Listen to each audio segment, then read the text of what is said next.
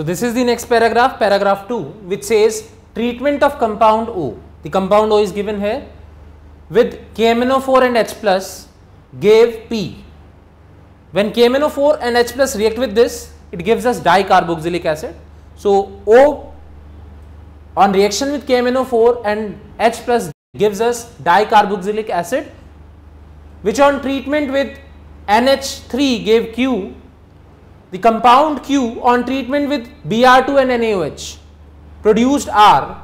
On strong heating, Q gave S, which on further treatment with ethyl 2-bromopropanoate in the presence of KOH followed by acidification gave a compound T.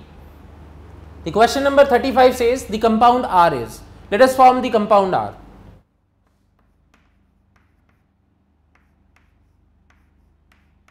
We have this compound which is compound O.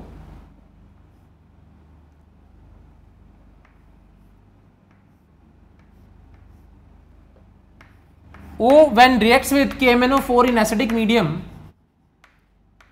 it gives us a carboxylic acid, dicarboxylic acid, which is phthalic acid. COOH group is present at both the position. Now when it reacts with ammonia,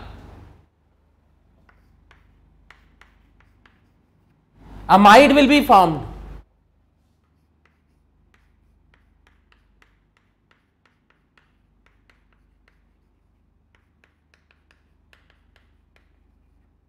According to the question, O on treatment with KMnO4 and H plus gives us P, and P on reaction with ammonia gives us Q. So this is P and this is our Q. Q on reaction with NaOH and Br2 gives us R. So this is Hoffman bromamide degradation reaction. So we have Br2 and NaOH. Hoffman bromamide degradation reaction results in the formation of amine. So NH2 group will be present here and here at both the position.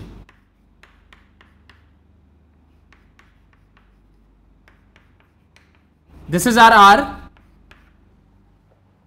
So the correct answer for this question is option 8. Now let's move to the question number 36.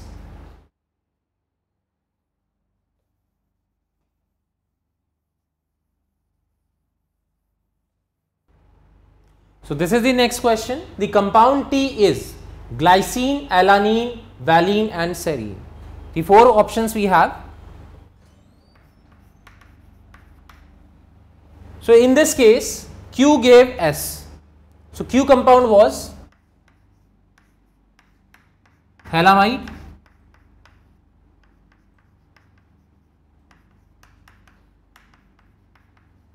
which on strong heating removes ammonia, resulting in the formation of phthalimide.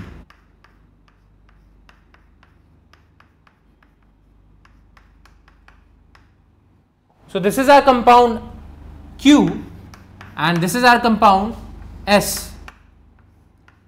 When an S reacts with ethyl 2-bromopropanoate in the presence of KOH followed by acidification gave a compound T.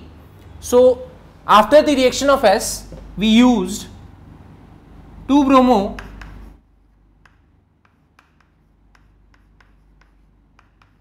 ethyl propanoate.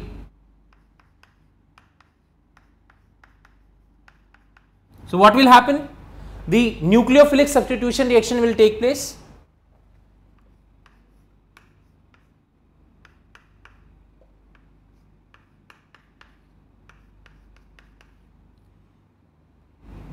This reaction will take place after the reaction of KOH with this NH. The KOH will neutralize this, will take this acidic hydrogen and make it a better nucleophile. So nucleophilic substitution reaction will take place and the product form will be this.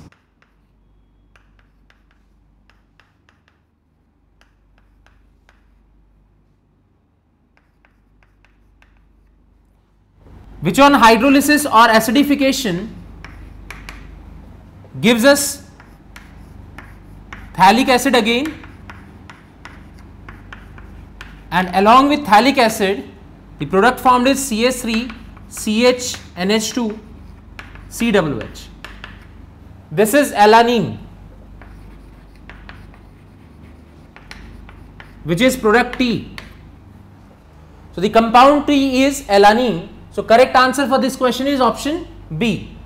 So this was the last question for JEE Advanced question 2016, and this is all about today's discussion. All the best students for the results.